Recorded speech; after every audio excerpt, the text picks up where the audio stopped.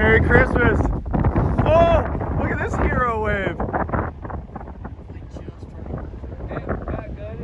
Oh my gosh. That was a bomb.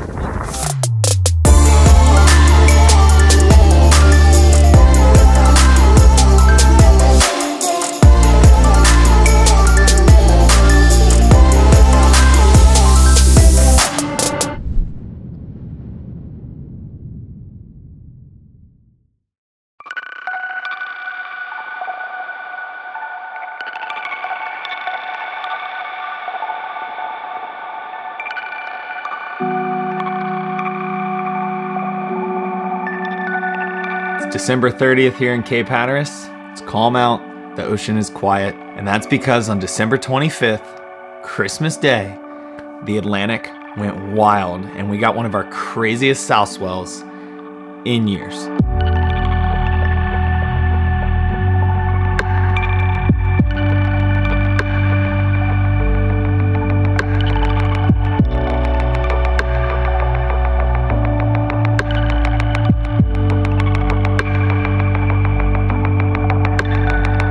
What's up, y'all? Welcome back to another episode. Although it's a little different because I didn't document anything because the whole swell happened on Christmas Day, one of a handful of days that I'm not going to document stuff.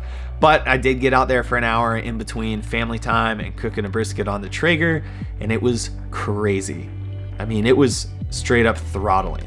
I'm talking, it was 8 to 10 feet, probably plus in the morning. I wasn't there to see it. And just throttling, grinding perfection.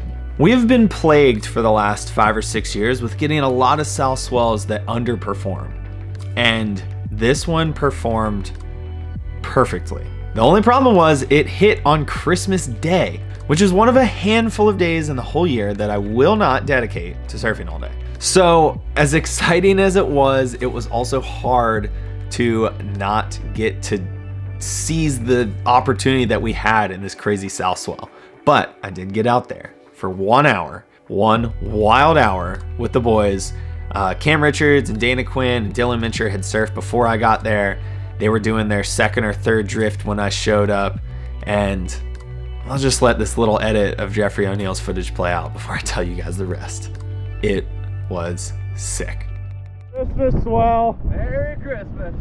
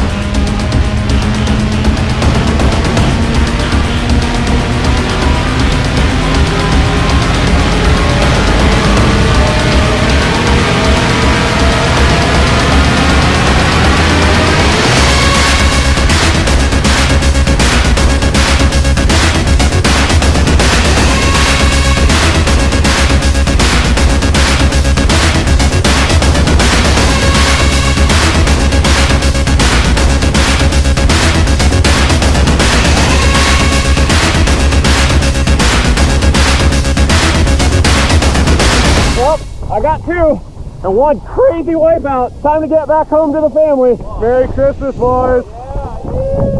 Hey, I got 2. I could have got none.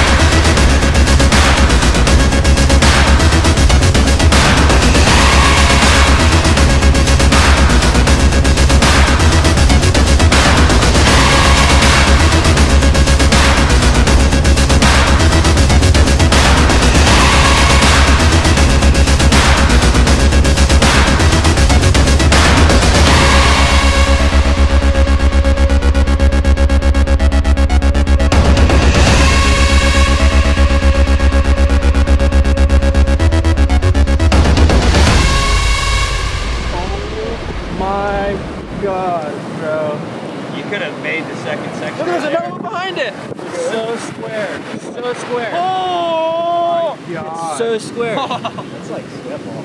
Yeah. Well, there you have it. I will say, as I went through the footage, I noticed that as this day went on, while it was still perfect, it wasn't quite as wild as when I showed up.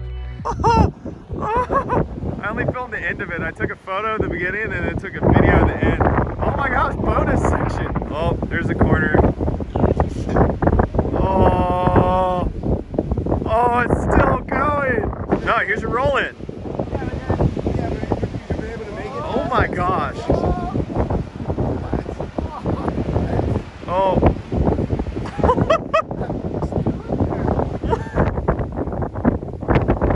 Oh my gosh. All right. Oh, look at the next one. Oh. Oh. What? Look at the end one. Look at the corner. Jeez. Merry Christmas. Merry Christmas. Oh, look at this hero wave. Oh my gosh. That was a bomb. My very first glance at it, it was still pretty low tide and it was crazy. And I believe on my first drift, or maybe the drift before I got there, Cam Richards was out and claimed he got one of the best waves of his life. And that's a heavy claim coming from a dude who will literally be like, yeah, I got like a one. It was okay. I didn't really get anything crazy. And then you see the clips and you're like, dude, you got psycho waves. Whether it's at the lighthouse or at Pipeline, the guy always underplays his waves. So for him to claim that he got one of the waves of his life, he said it was just a bomb, like throttling, so perfect, really heavy down the beach, just running. And as he's going, he didn't think he was gonna make it. The foam ball hit him and kicked his tail up to where he was super inverted. And then he said it spit him at 30 miles an hour, just flying out the tube. That's insane for someone like him to claim that. And stoked for him. Pretty much all the boys got good waves. He was saying right before I got there is when it was really turning on. And then maybe 45 minutes after I left, it kind of just changed. It was still really good, but it wasn't that big and wild good and that crazy below sea level perfection that it had been. So I can't believe I happened to be there for part of the best part of the day. That was special. I literally did my first drift before Jeffrey O'Neill was there. He was driving down from doing Christmas morning with his family. I did my first drift, first wave, one of my scariest wipeouts here in years. I mean, airdropped on a bomb, went sideways, fins caught, fell backwards, went over the falls, upside down and backwards like this. So scared. And I actually didn't get pounded that bad, but the thought of hitting my board or bottom in the position I was in was so terrifying. And I think if I would have made it, it was like my wave of the winter. It was a crazy wave, but took donuts. Got one more cover up and then came in and looked at my watch and realized I had 30 minutes or 35 minutes until I needed to be in my truck going home. Sprinted like a mile up the beach and Jeffrey showed up as I was running up. I paddle out, got a decent cover up on my first one. I just was like, I need to make a wave. It's so perfect. Don't try and pick the best wave, just make a wave. So I made my first one and then missed a set I was too deep for. And then my second wave came and I looked at it and it wasn't a bomb, but I was like, if I'm greedy and I don't just go on this perfect looking wave, I might wait for a set and it's not good. And then I'm going to have to go in and go home. Cash Barris was looking, he's like, you going? I was like, man, I just need to not be greedy and just take this and go to my truck and get home. And got a sick one, so I was stoked. Literally coming in, checking my watch with the time, got home to check the brisket that I'd been cooking for our whole family for the evening for dinner. And perfect timing, I pulled it off 20 minutes later. So it is a great thing I didn't be selfish and stay out there any longer than I did. Yeah, that was just magical to see that happen. And then there was even some waves the next morning. Got out there with Jason Forrest and Hunter Hicks and just surfed some chest high fun tubes at dawn before it was over. Yeah. Can you get out before this set?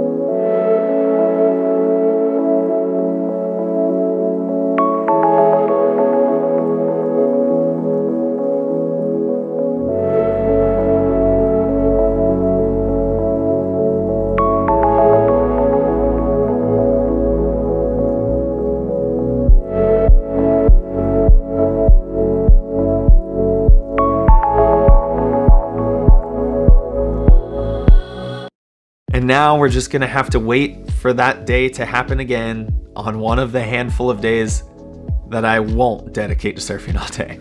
Oh my gosh, it was just so good to see a south swell doing what that one was. And that's how it used to be. When I was growing up in the early 20s, when we got a south swell, it was just throttling down the beach. I mean, perfect looking.